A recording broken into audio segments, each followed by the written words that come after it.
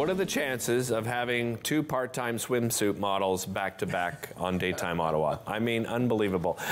He's doing some poses right now, and everyone's missing out. Christopher Rohde is on the board of directors for the Mirror Mountain Film Festival. Welcome. So outside of the, well, and I'm going to get into the industry as well, the swimwear model, because I think you, Simon, and I, we could really pull it off. The trio. Yeah, exactly. We could be a trio. That doesn't happen often. Charlie's Angels. That's the three of us. I love it. Let's talk about this film festival. Give me a little history, a little background on it.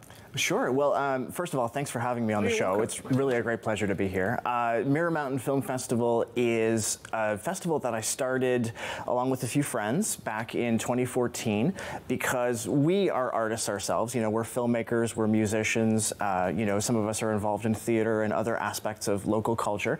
And we were just kind of sick and tired of not having a great destination for the type of work that we made. Okay. You know, we would go to festivals that were showing our own work, and, you know, the speaker wouldn't be working, the projector would be out of focus, no one was getting paid. It was, you know, not what we really wanted and what we felt like we deserved, honestly.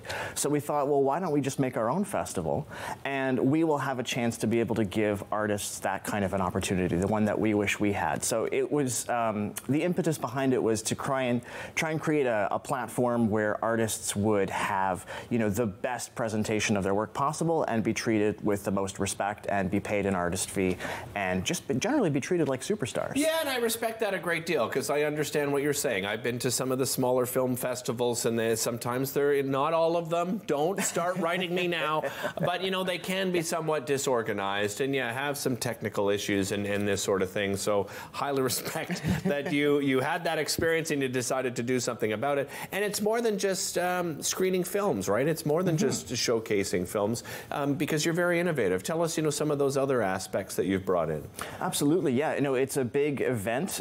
We do not just film screenings, but we also do live music. We also do some shows where not just there's visuals playing behind the band like pre-recorded, but where artists are actually creating live visuals alongside the music. So it's like a music video that like unfolds in real time right in front of you. We also have interactive exhibits. We have parties. We have social gatherings, panel discussions, all sorts of stuff. Tell me about interactive exhibits. What do you mean by that exactly? Well, it changes from year to year, but there are times where we've had you know, VR experiences on display at the festival. We've also had like a setup once where there was an interactive video game that you could actually just play through on a giant screen that an artist friend from ours from Toronto had designed. Very cool. So it can vary in a lot of different ways, but I mean, that's kind of what Mirror Mountain is all about, is trying to branch out and do new and unexpected and innovative things with the festival format. So Christopher, how do you fund the festival then? How is it funded? That's a good question. We are a nonprofit organization, so we do apply for grant funding from places like the City of Ottawa or the Ontario Arts Council, but they don't necessarily have the ability to, you know, kind of complete the picture for us, so to speak. So we have to diversify our funding quite a bit, and oftentimes that means drawing upon the community for support. Right. And you also have a fundraising aspect yourselves. You actually have a fundraising campaign that's going on right now for Being Studio, and they're going to come on the show next week, I believe, on May 25th. But tell us a little bit about that organization and why you chose it.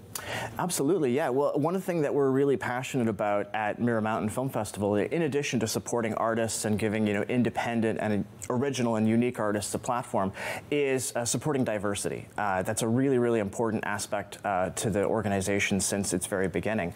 You know, we want to be able to create opportunities for people who wouldn't otherwise have a voice to be able to be seen and heard. And when we learned that Being Studio, which is a local charity here in Ottawa, is devoted entirely to creating opportunities for people with developmental disabilities to make art, whether it's painting or sculpture or drawing or creative writing or even drama and theater, we thought that's a perfect fit for our organization. That's great. And how are you raising funds? Through our Indiegogo campaign, so exclusively online right now. And that runs until May 31st, is that right? That's correct. Yeah, there's just a little over 12 days left to submit a contribution. Where do they find you? You can just check out our website at mirrormountainfilmfest.com. There's a link right on our homepage to our campaign. Going back to the festival itself, is it just local festivals, or who do you cater to? What type of filmmakers do you cater to? Oh, that's a great question. You know, we show films from all around the world, from you know, various different filmmaking cultures and communities around the globe. But we also really strongly support local filmmakers and local artists. We have a dedicated program of local films every year in the festival. We call it Local Heroes. Nice. And it's always a big party because people come out with, you know, their friends and their family and their crew and, you know, their cast members and everything.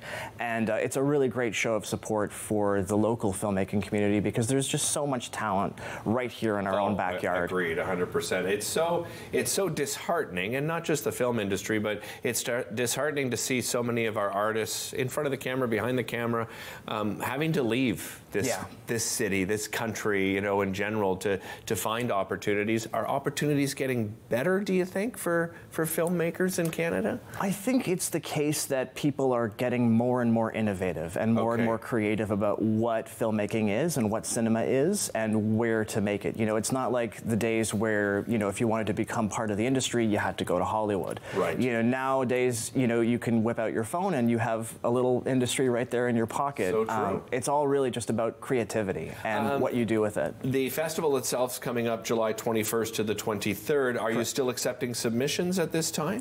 Only until Monday, so it's closing quite soon, yeah. All but right. This is going to be our first in-person festival since before the pandemic.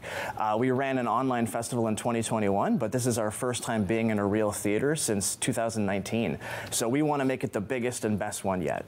And there'll be, you know, panels and Q&As and things like that too, right? Which I think gives, actually, I was going to say, you know, audiences a great opportunity. It also gives filmmakers a great opportunity because you get that immediate feedback from audiences.